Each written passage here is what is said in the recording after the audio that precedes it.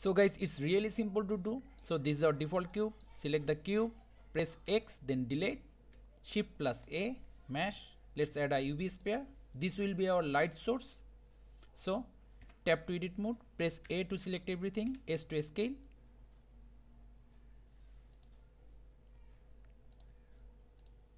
Let's move it up, press numpad 0 for camera view, then view, navigation, walk navigation. Let's set up the camera. Now select the sphere, then go to material tab, then click on this plus icon, then new to add a new material. Let's name it glare. Then scroll down, change the emission color to white or whatever color you want for your light source. Let's go to render preview. Let's increase the emission strength to like 50 or more higher value, it's up to you. Then go to render properties, then check the bloom. Let's click on the arrow, then increase the intensity a little bit. So we are done with our light source. Now go to composition, then click on the use nodes. So these are our default nodes. Let's give it some space.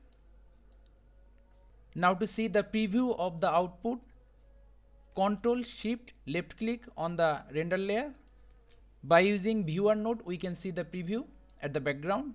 So for no preview, click on this little button. So we have our preview. Now go to add, then search for glare. Now drag the glare and place it middle. So you already have our default glare. Now we can refine it by changing the settings. Our first setting is iteration.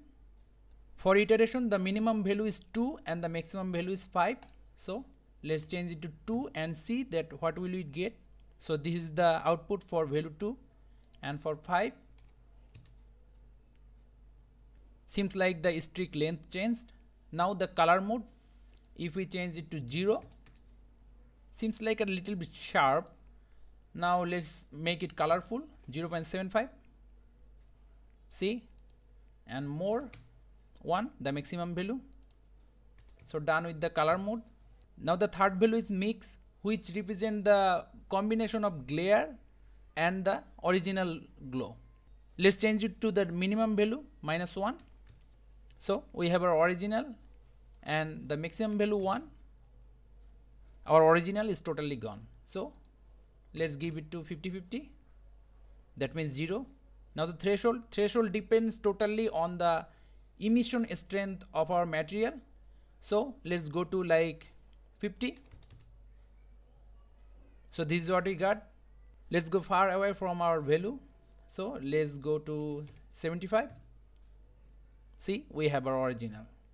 So it totally depends on the value of our emission strength. Now the streaks, as the name suggests, number of streaks. Same goes for the angle offset. Let's change it to 45, 66. As you can see. Now the last one is fade. We can use fade to animate the glow. Let's change it to 0. Seems like the minimum value is 0.75. Now let's animate it, like change it to 1. Maximum value, see, 0.75, 0.9, 0.85. So if you want to animate the glare, our best option is threshold and the fade. And how we can use it? As you can see, this is our timeline. You can just go to the threshold and right click, insert keyframe. Same goes for the fade. Right click, insert keyframe.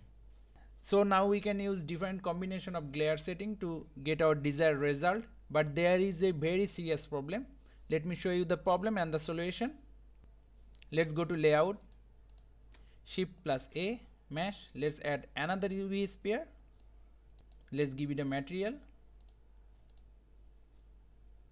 red material, just to show you, it doesn't matter. 50. Now let's go to composition tab again. Let's click on the render. As you can see here, this object also have glare effect on it. So suppose we have multiple light source and we want to use the glare effect only on a specific object. Suppose this one. So how can we avoid this problem? It's really simple. Go to here, right click, new collection. This is our white sphere. Let's name it white. Drag it to the new collection. So we want only this collection to have glare effect. For that, go to this button, click, then new. To make a new render layer, single click, let's name it glare layer, just for identification. If we click on this image icon, as you can see that we have two render layer here. One is our new glare layer and another is the default one, view layer. Let's select the view layer and name it default, just for identification. Now when the default selected, uncheck the collection 2. Now click on this button again and select glare layer and uncheck the collection 1. As you can see that our render preview is gone. Let's click on the render button again. So it's not showing the white one anymore because we have render layer default selected here. Let's click on add, then search for render layer. Let's add another render layer and select the glare layer. Now click on this button again to enable the preview. Let's add glare to our glare render layer. Let's disconnect it. Image to our glare. This is our glare. So how can we combine these two render layer? That's also really simple. Click on this add, then search for alpha over. Let's disconnect it. Connect the default render layer output to the alpha over image and the glare layer glare output to the alpha over image 2. Disconnect, connect. So there is nothing here. So for that, go to render layer, then under film, click on this transparent icon. So our connection is done. Let's take alpha over output to the composition image. Composition is our main output and let's try to render it. So guys, as you can see, this is our render preview. Our white light source have glare effect, but the blue one don't have glare effect. So as far as my brain goes, that was the only problem I faced when using this. So this is the solution. You just need to make a new render layer and combine them and only apply the effect on the specific render layer, and each render layer should be divided by the collection. As you can see, collection 1, collection 2. So thank you guys. See you on the next tutorial.